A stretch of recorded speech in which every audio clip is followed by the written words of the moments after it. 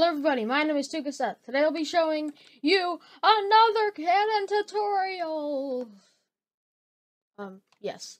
So today, I will be showing you the best cannon ever. Of course, I only show the best content ever because I am awesome. So yes, today I'll be showing you the absolutely awesome Bazooka cannon. I did not know why it said somebody joined the lobby. That's a Hypixel message. Probably because I was on Hypixel less than a minute ago. But yeah, let's get started. And the first thing that you'll need will be, of course, any block, like always. I'm going to use stone this time. You need a water bucket. Then you need a ladder.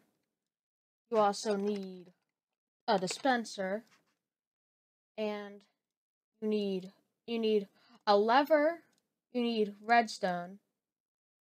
You need a comparator. And is there anything else that we need? No, I think that's all. We need TNT, of course. So we need lots of that. So yeah, the first thing that you'll need to do is you'll need to go here. You'll need to place a block right there. You'll need to place one right beside that right there. And you'll need to place one right there. Also two of those. And then on top of that one, those two, you need to place a block there. Then next you'll place a block besides the 2 blocks up. And then 4 blocks out. I do not know why I'm getting messages, but it's fine, I guess.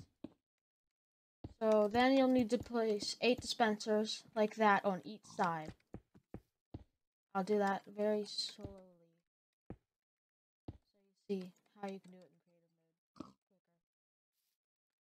And then you'll need to place 4 ladders down there in front of these dispensers. That will make it so the TNT does not explode your cannon. And it makes it so it shoots out.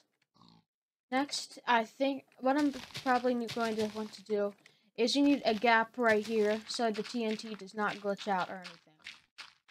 I'm on a super flat world, so bedrock is down there. And the reason I mainly want this is so that the TNT doesn't explode everything. I'm going to go ahead and place water down here for test purposes. Then I'm going to need to place two more stone right there on top of those, and then go out here and go around here. And then you'll want to delete that block right there. Actually no, you want these. And then what you need to do when you have that done, you'll need to place redstone on top of that dispenser, going down onto the ground, then on top of this dispenser, then going down, and then going on top of that dispenser. Then you'll need to have a lever right here. I'm making this as simple as I can, so it's easier for when you try building it. You can do this, but when you have that, you want to build like a stairway down with redstone on top of it, which goes down here. Then you'll need to put that right there and right here. Then you'll need to right-click that so it turns on. Then you'll need to have that right there, which will make that automatic. As you can see, it is. But then, what you'll need to do is, you can do it like this, but for safety, I'm going to do it across like this, which in my opinion is much, much safer.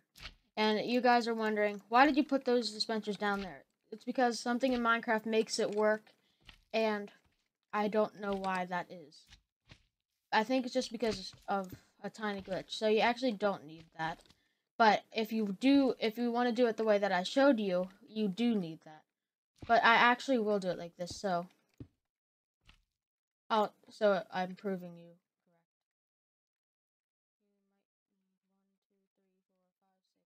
correct. 8. And yeah, if you didn't know, redstone reaches 15 blocks before you need a repeater. So that's what I'm making sure it will work, because I've seen it work before. So yeah, you can delete it like this so you have it all ready to go. But the last step is to fill all the dispensers with TNT. I'll cut the video here and I'll fill the dispensers with TNT. So I filled the dispensers with TNT, and I'll show you how much you need. For these top dispensers, if you want to shoot for a decent amount of time, you'll need 3 stacks in each. So in these couple, I put a whole dispenser full. But then in these, you want 3 stacks. And then in these right here in the front, and I mean in the back, those are the front ones. But you want one because those you only need to click once when you fire. So then, when you're finally finished filling your dispensers, you place water right there, and you need it to flow down there. So don't worry if it doesn't flow all the way down there, it's not supposed to. So I guess we're ready to fire. I'll set the difficulty to peaceful for now.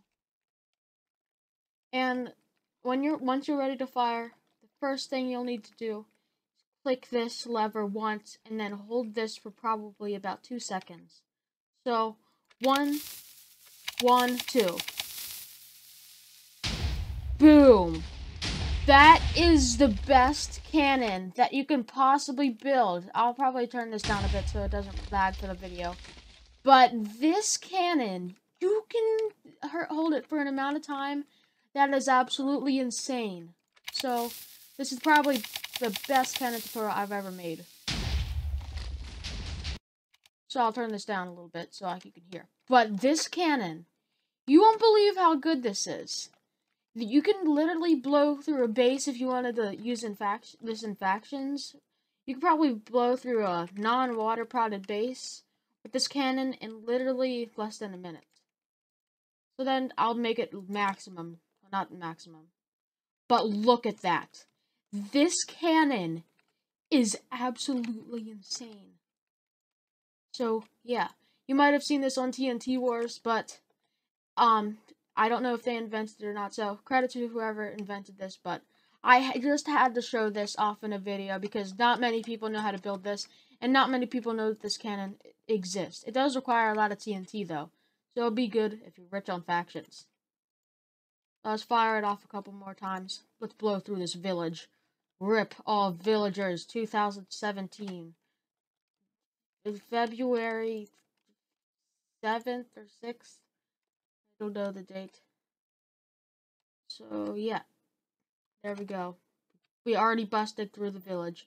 No, we haven't done enough yet. Cannon, ready to fire some more? Yes, sir. Okay, let's do it again. And hopefully I won't blow up all the cats. I know how to make this good. There we go, okay. This should make it blow up farther. No, that made it shorter. Okay. I wanted to do this, actually. I need to wait for it. There we go. Oh my goodness, I blew up all the way back here. But yeah, if you keep on doing that, you can put timers on this, I'm pretty sure, but you can do so much damage with this cannon.